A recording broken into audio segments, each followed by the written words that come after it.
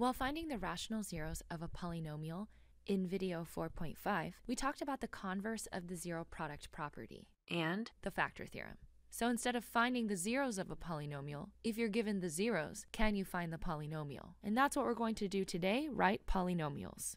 There are two other theorems we need to take into account, the Irrational Conjugates Theorem and the Complex Conjugates Theorem. Let f be a polynomial function with rational coefficients, and let a and b be rational numbers such that root b is irrational. If a plus root b is a zero of f, then a minus root b is also a zero of f. Basically, if you have a positive root as a part of one of your zeros and you have rational coefficients, then you have to also have a negative root or the conjugate as a zero, because only conjugates rationalize your results. If f is a polynomial function with real coefficients and a plus bi is an imaginary zero of f, then a minus bi is also a zero of f, because if one of your zeros has an imaginary part, but the coefficients of the polynomial are all real, then yes, the conjugate must be another zero of this polynomial. Let's review.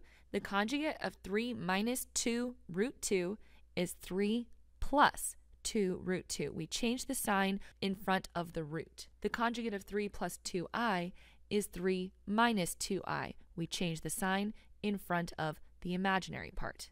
Begin by writing a polynomial function f of least degree that has rational coefficients, a leading coefficient of 1, and the zeros 3 and 2 plus root 5.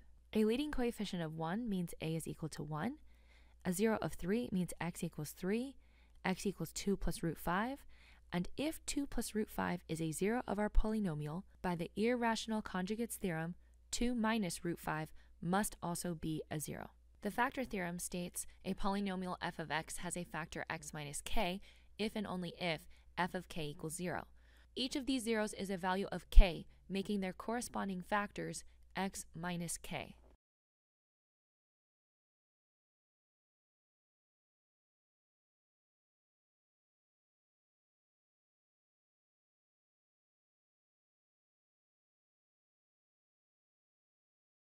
Now the converse of the zero product property would state that if each of these expressions is equal to 0, then multiplying these expressions by each other will also be equal to 0. I'm going to distribute this -1 to remove the parentheses within these bigger bracket groups.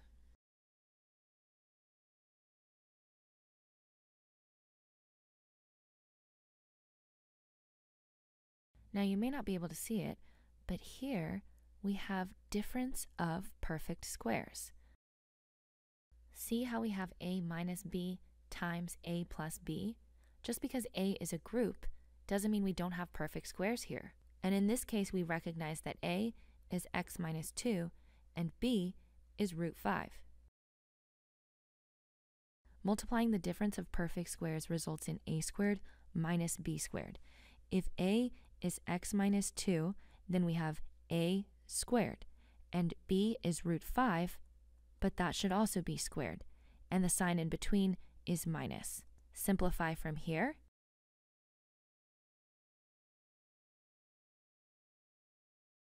Root 5 squared is just 5, because the square and root are inverse operations. After simplifying, we have this binomial times a trinomial. Now you may have wondered, what did we do with a equals 1, our leading coefficient? Well, that whole time, if they give you a leading coefficient, that leading coefficient needs to be multiplied in front of these factors. But we don't have to write that, because 1 times anything is itself. Now distribute.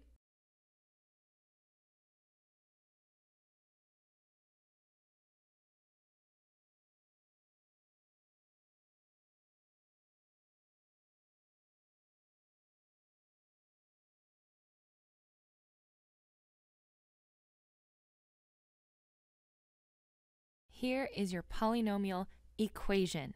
Now it's time to write it as a polynomial function f.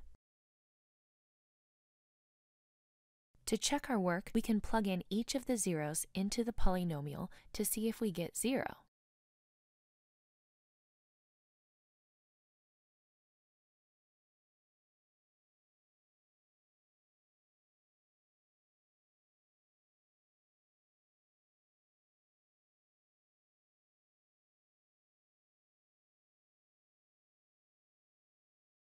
And we can use binomial expansion to check these quantities.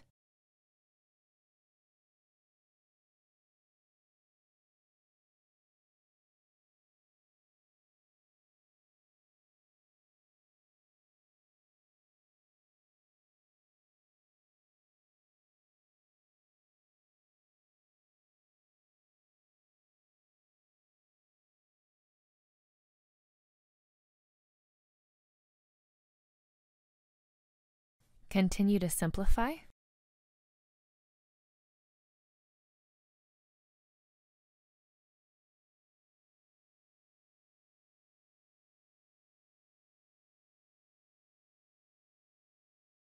We can expand this root 5 cubed to be root 5 times root 5 times root 5.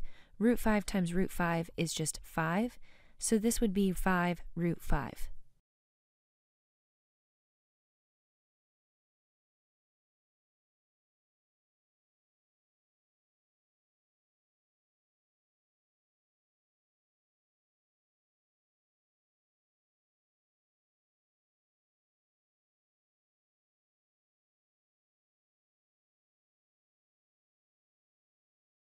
And once you combine like terms, you get 0.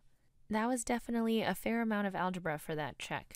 Thankfully, because of the Irrational Conjugates Theorem, if 2 plus root 5 is a 0, then 2 minus root 5 is a 0, and we don't need to also check that one. But now we know for sure that this is our solution. For number 2, write a polynomial function f of least degree that has real coefficients, a leading coefficient of 1, and the zeros 2 and 3 plus I. We're going to do the same process we did for number 1, but this time we'll use the complex conjugates theorem.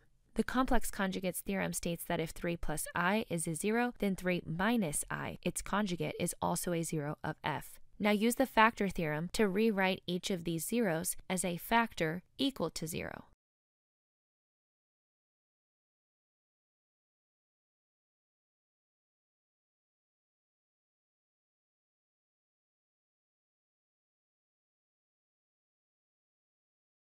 Because each of these factors is equal to 0, we can set the product of these 3 factors equal to 0.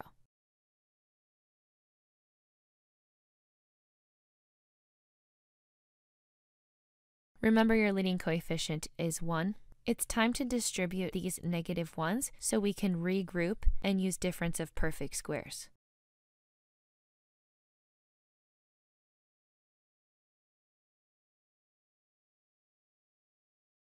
Now we'll group the x minus 3 and the x minus 3 to show that we have the same first term in each of these bigger groups. This is in the form difference of perfect squares, where a is equal to x minus 3 and b is equal to I. This multiplies to be a squared minus b squared.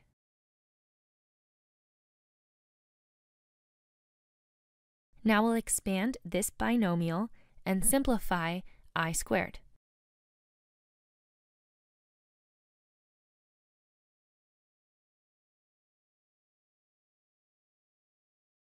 Continue to simplify inside of this large bracket.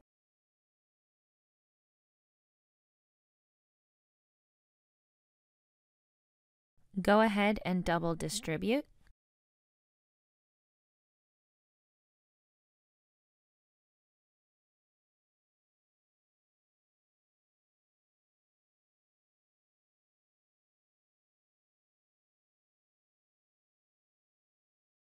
This is our polynomial equation, but we were asked to write a polynomial function f, so rewrite this as f of x.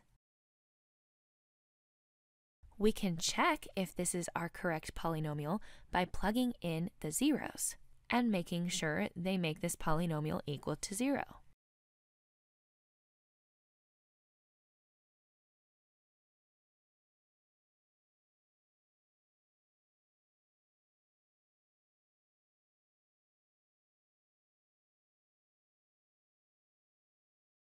All right, f of 2 is equal to 0. Let's try f of 3 plus I.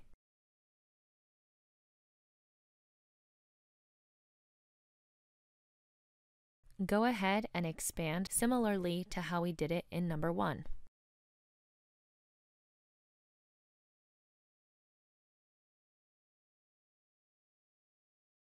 Wow, this is so fun.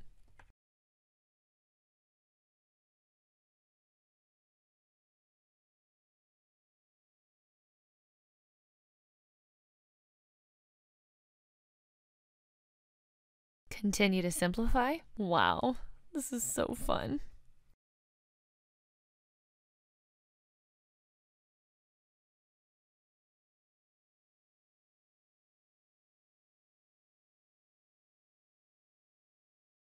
Remember that I squared is -1 and I cubed is -I.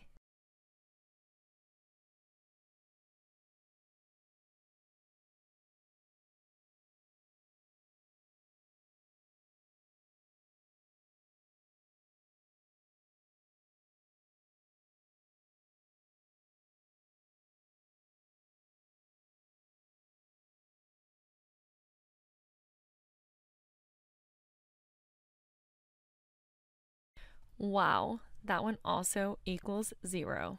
And fortunately, by complex conjugates theorem, if 3 plus I is a 0 of a polynomial, then 3 minus I is also a 0 of that polynomial with real coefficients.